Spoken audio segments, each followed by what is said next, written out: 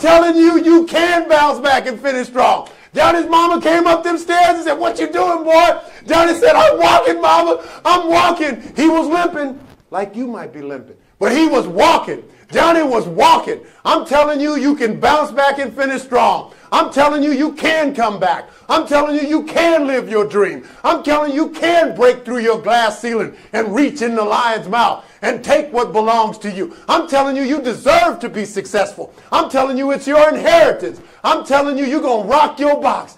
This year, you're going to bounce back and finish strong. You're going to rock that box. You're going to get out of that box. You're going to start calling those things that be not. You're going to crystallize what it is you want to accomplish. You're going to write it down. You're going to diversify your gift so that you can market them to the world and not to a specific demographic. You're going to fine-tune yourself. You're going to strengthen yourself. You're going to watch your diet. You're going to work out because it's time for you to bounce back and finish strong. It's time for you to rock the box, baby. It's time for you to get out that box. I'm here to tell you that you can make it. I'm here to tell you, you can knock down those obstacles. In spite the fact that nobody may be chiming in and telling you you can do it, you tell yourself you can do it. I'm Tommy Whitlow. One of the things that resonated with me this evening was Johnny, little Johnny. He saw himself walking. Regardless of what his mother said, get back in that box. When she put him in front of the mirror, he could see himself. And he didn't see himself anymore as a crippling, caged up in that box. He saw himself, I can walk. And he kept trying and trying regardless of what anyone said. He saw himself walking. And the lesson for me is how I see myself, not how others perceive me, but how I see myself. And I can do all things through Christ Jesus who strengthens me. Come on. Amen.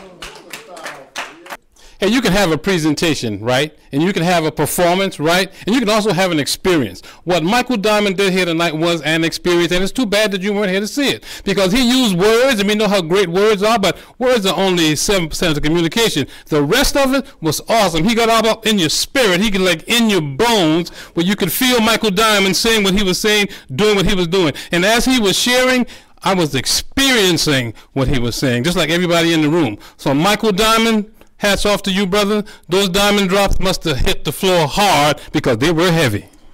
All right. Hi, I'm LaWanna Parker, and I'm with Courage to Love Your Dreams, and I am in awe of Michael Diamond. I heard him speak this evening, and he had some marvelous things to say. I mean, real diamonds that he shared with us today. I love the see it, believe it, and receive it part that you shared with us, because I recently experienced that. I've seen it in the past, but for the first time, I experienced it a couple of months ago just from what you said. You got to see it. You have to hear this man speak, the words that come out of his mouth, and the way he puts it in story form. You can't miss the message that he is sharing with you. I love the story of Johnny because Johnny had a vision of himself and what he could do. And he didn't let what the doctor said and what his mother says stop him.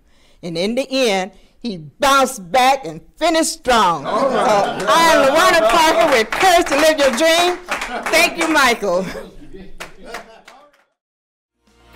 Thank you for watching another edition of the Diamond Series. If you want more information on product offers or want to know when Michael's going to be in your area, just call the number on your screen or write to us. And let Michael Diamond take you to the next level. I think that he is really out there to help a lot of the people, and they really want what he has to give them. In fact, I'm encouraging all my suppliers to use Michael Diamond, and the reason being is because I'm hoping that he can do for them what he did for my organization.